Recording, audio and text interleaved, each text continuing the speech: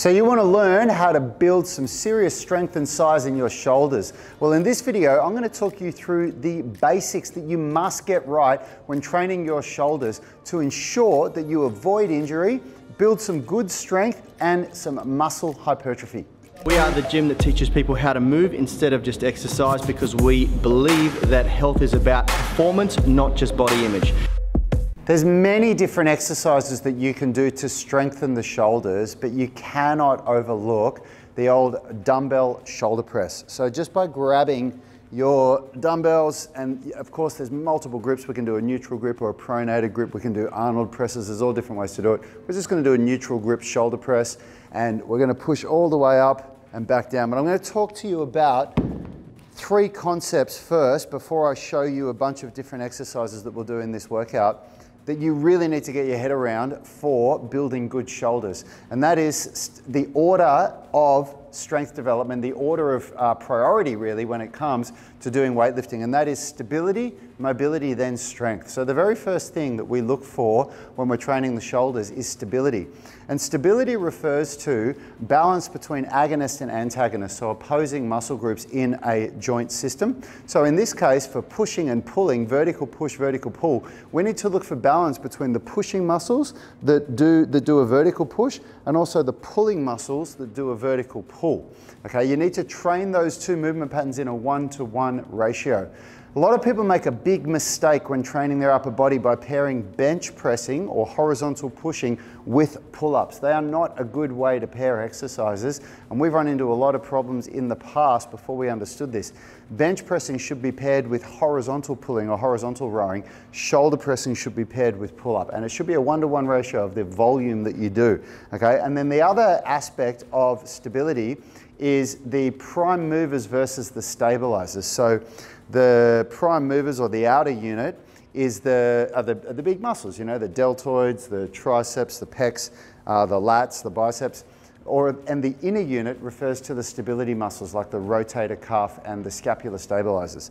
So what we want to look at here now, I'm going to show you, then when we go to mobility, mobility refers to basically creating mobility in the joint.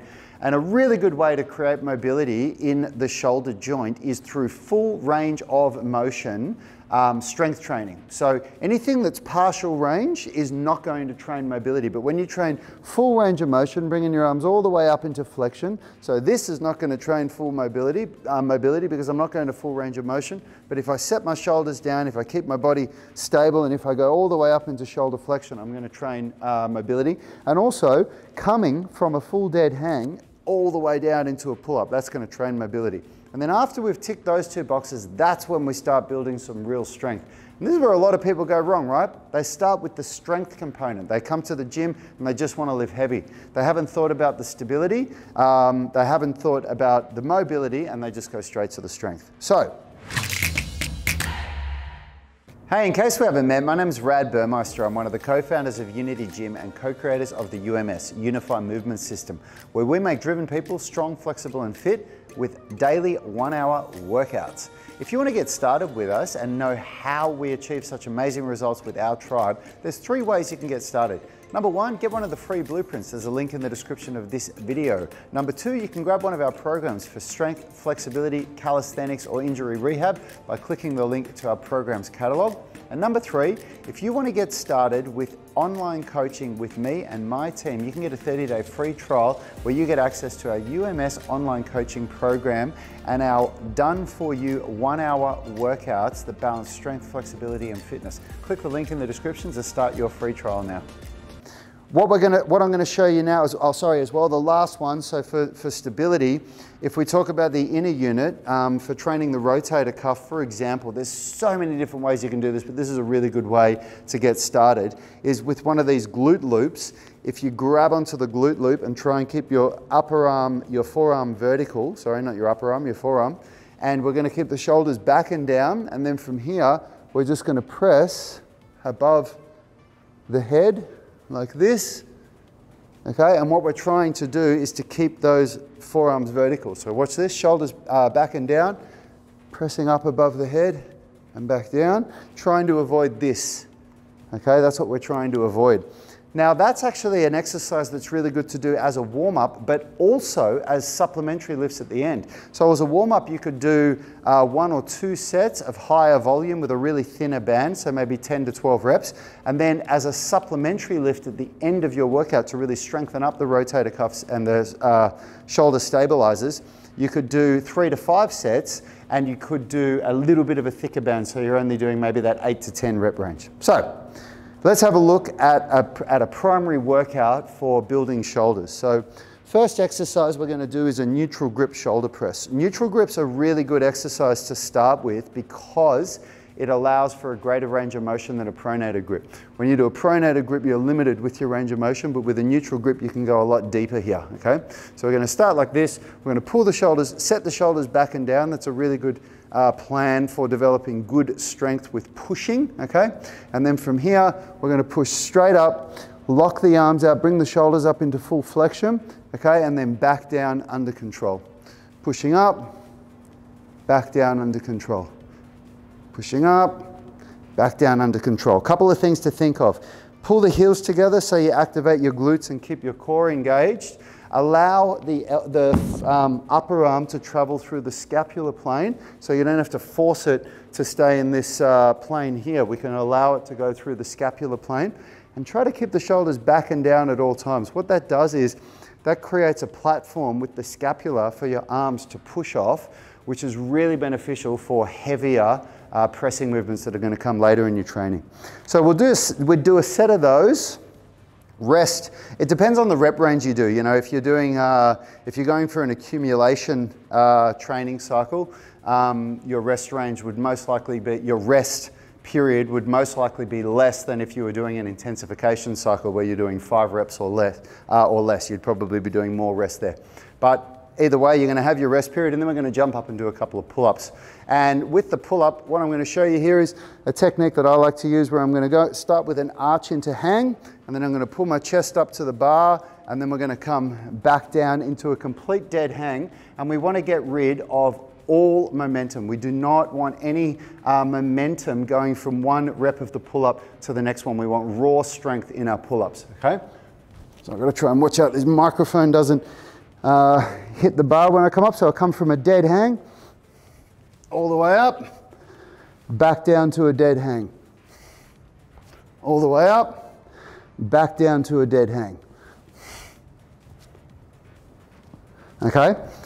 It takes practice to get a good pull-up, and we've got lots of videos on how to do that. There's lots of ways that you can break that down by using eccentrics, isometric holds, hybrid sets if you can't do pull-ups like that.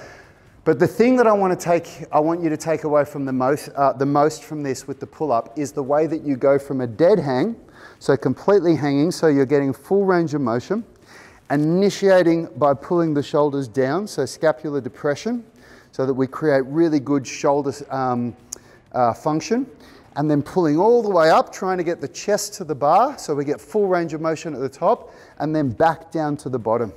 One of the biggest mistakes in the gym that you'll see with pull-ups are these half reps, where people are banging out these reps and they're never going to a full hang, a full dead hang. And that will not train the mobility component of what I've said, stability, mobility, and strength, okay? So, and then if you do, you know, this would be your primary workout for your shoulders. So you do anywhere from 3 to 5 sets. And the reason I say a set range is because somebody that's newer to training can still get a great result from maybe 3 sets. Somebody that's been training for a little bit longer is going to need to do more like 4 or 5 sets. And by doing this, we're going to give the shoulders a good pump. We're going to give it a good, we're going to really get into the deltoids in a really nice way. When you're doing a shoulder press like that, you will use all parts of the deltoids. And then we're going to structurally balance that shoulder joint by also doing the pulling movements as well. And the pull has an added benefit of also bringing in the rear deltoid as well. And then by adding in that rotator cuff movement, the banded shoulder press, we're adding the structure there. We're ticking off the mobility box. And when you get that right, you can start upping the weight. You can add some weight to your pull-ups, build some serious strength, get some size in those shoulders, and let us know how you go. Hey, thanks for watching that video. If you liked it, consider subscribing to our channel and make sure you click the notification bell so you know when our weekly videos are uploaded.